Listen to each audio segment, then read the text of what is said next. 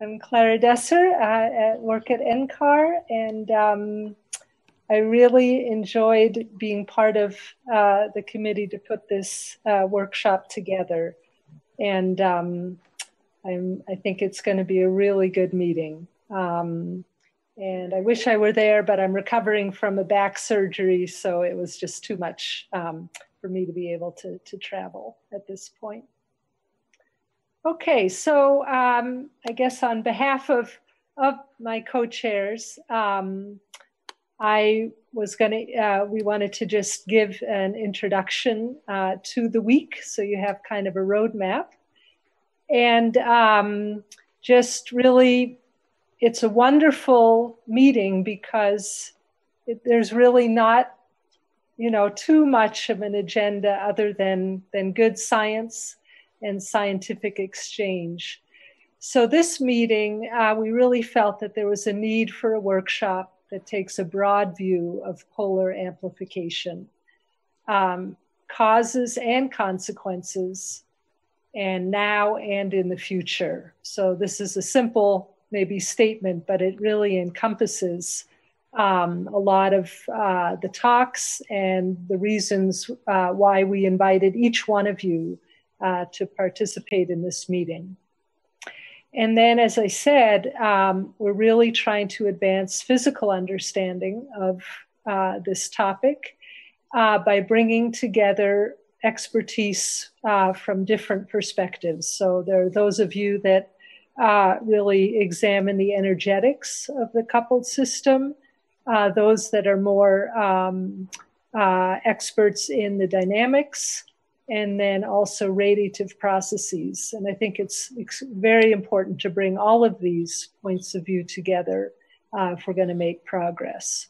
So really, those are the big theme, big picture reasons why we're having the workshop. So, whoops, it's not advancing. Oh. Okay, oh, there we go. And also, I very much want to thank the Aspen Global Change Institute, John Katzenberger and Emily Jack Scott, and all of the funding agencies that have made this wonderful workshop possible. So context, just briefly, back in February, there was a US CLIVAR workshop that I know many of you did attend. And it was focused on the particular question of Arctic mid-latitude weather linkages. So that's kind of a subset of what this workshop is about, but this workshop is much broader in context. And you'll hear a little bit about the outcomes from the US CLIVAR workshop after my presentation, and Zhang Dong will give that summary. And then the other piece of context was that we felt that there's a need for broad community input to the new polar amplification model intercomparison project. And Doug Smith will give you will tell you about that project. But again, as we go through the week, maybe to keep in mind that there is this activity and it would benefit from your input. So as I said, the theme of this workshop is really breadth. And I wanted to highlight some areas so you can see how broad this workshop will be, and this is just based on all the talks that you're giving. So the workshop, we consider both polar regions. We're considering connections between the tropics and the exotropics, and that goes both ways. Of course, the role of ocean-atmosphere interaction. This is not just an atmospheric problem. The ocean is important, and it's important for communicating signals worldwide. So this is a very important topic. Stratosphere-troposphere coupling. Many of you are going to be giving presentations on this, and it's clear that The role of the stratosphere is an important one, especially in the polar region. Another theme will be forced versus internal variability. So this relates to signal to noise and signal to noise as it evolves from present day into the future. So again, these are aspects that we have to consider. And then people will be giving presentations from the point of view of theory or developing theory for polar amplification. Many of us use models to look at these questions, and we need to really scrutinize our models for how to evaluate them against the short observational record. So that's another important aspect. And then finally, of course, dealing with the short observational record, what do we know from this record, and what are the limitations that this record presents? So that's an example of the type of breadth of this workshop. So really, I would characterize the goal of the workshop as brainstorming, and I hope this appeals to all of you. Really, we're trying to take advantage of the broad set of expertise in the room to foster new ideas and approaches. And I know many of you know each other, but we also tried to invite people who might not necessarily come together in a small workshop of this type. So I really hope you take advantage of all the time that there is for interactions and small discussions amongst yourselves. And I hope that you do take away get some new ideas from this meeting. So again, brainstorming, what do we know about this topic and how well do we know it? What are the outstanding questions? How do we make progress as a community? And then finally, another goal is to frame questions, scientific questions, to be addressed in the polar amplification MIP. So those are some of the goals.